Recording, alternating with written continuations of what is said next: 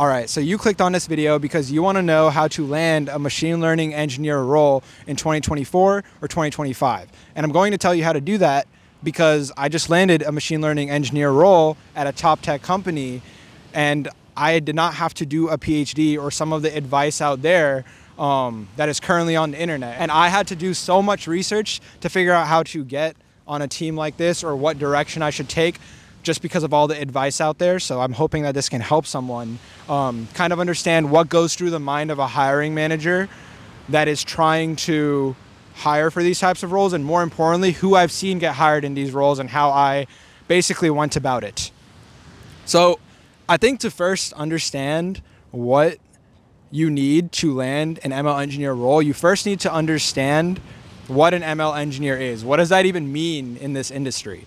An ML engineer or a machine learning engineer is someone that has a software engineering background or skill set, but also has some sort of specialty or experience in ML products or ML research, right? So there's a lot of domains an ML engineer or this software engineer that's working on an ML team would have options for, such as they could be working on a computer vision project, you could be an ML engineer on a Gen AI project, you could be working on more traditional ML on the statistics side and just on recommendations in general.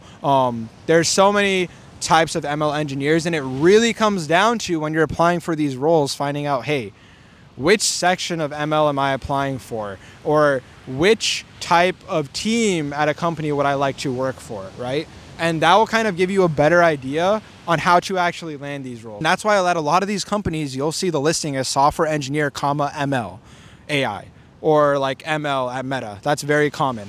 Machine learning engineer or software engineer, machine learning. Same thing, okay? Research engineer is also basically the same thing as a machine learning engineer, except you're more on the research side and probably working with research scientists who usually have PhDs and are actually implementing papers, doing really heavy math and kind of experimenting and coming up with those ideas because they've been doing a PhD in that section of ML for a while. So research engineers or ML engineers might work with research scientists who have those PhDs, depending on what that team at that company is working on. Now that you know what an ML engineer is, how it's a newer term, and how there's a large range of topics, how do you actually land an ML engineer role? And the main way you land an ML engineer role that I basically discovered or have consolidated with all my expert Redditing and also landing the role and seeing friends land the roles as well, is you need one of two types of experiences or projects on your resume to get that interview, okay?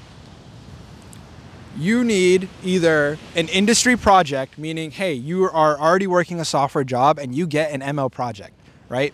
That could be you're into that section. If I got a Gen AI project at a job I'm already working at as a software engineer or data engineer, that's gonna let me get the skill set relevant to Gen AI as an ML engineer, and I can start after a couple years or a year applying to Gen AI ML engineer roles, right? But here's the thing.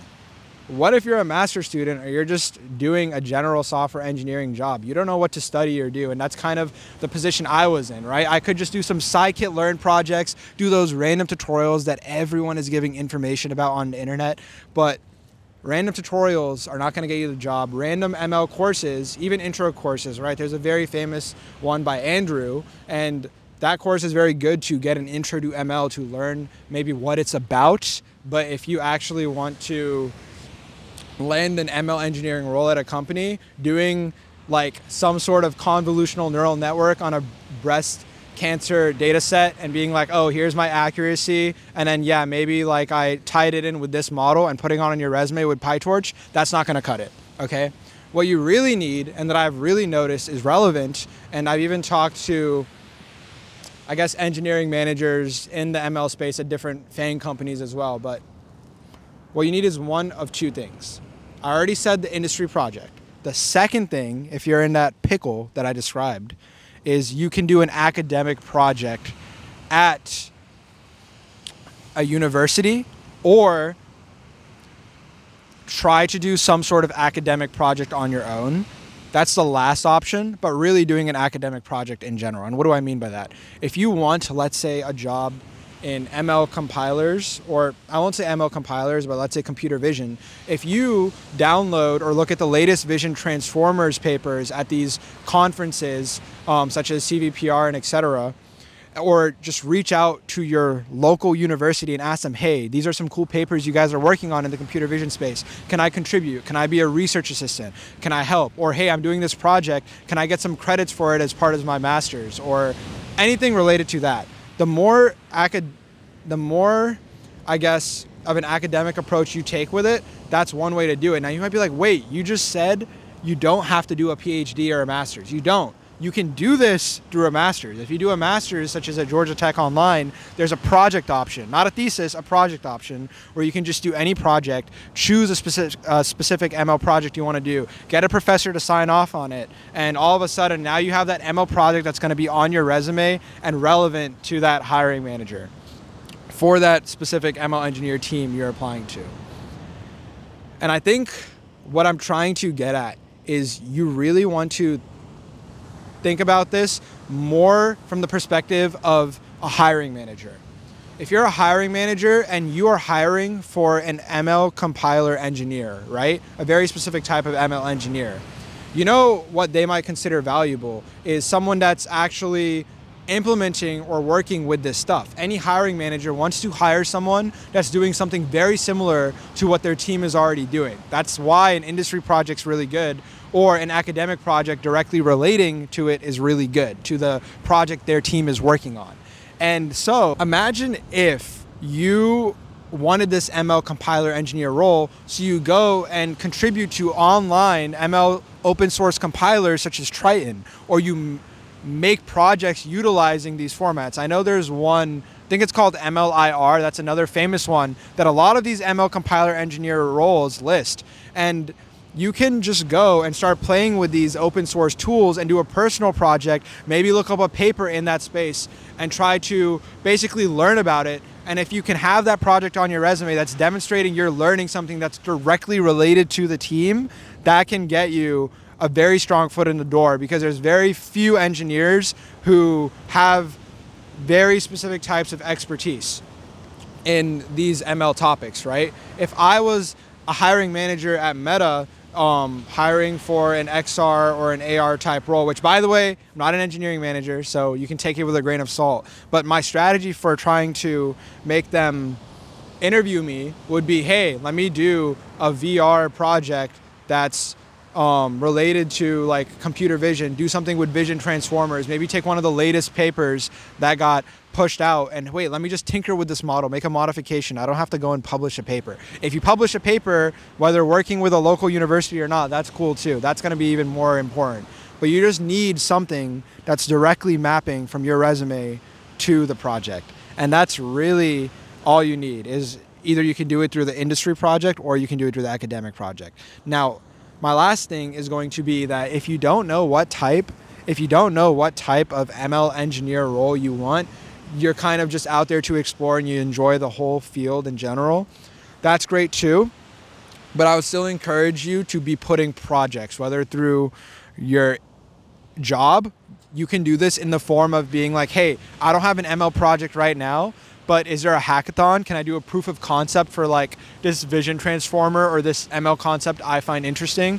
Can I just showcase it at a hackathon for 2 days in the company? Or is there some ML club at my company that just talks about papers and we make some random proof of concept? You can put that stuff on your resume because you're technically doing those projects or that exploration at that company. And that can be another way to kind of get industry experience, even if you're not working directly on an industry project. You can work with people in your company that are, talk to them, schedule coffee chats, etc. And so when it comes to the academic side, right, if you want to do a master's and then as part of your master's do a thesis or a project on a specific type because you know what specific type of ML you're interested in, then you can do that. And you could probably drink a mango lassi for every single time I said ML in this video and get diabetes. And I know this video also isn't like the most easy to understand, but I'm going to be putting out more content on how to land an ML engineer role. And honestly, actually, I kind of lied. I might not put out more content on how to land an ML engineer role, but I will be putting out more content in general. And I just felt like posting a video today.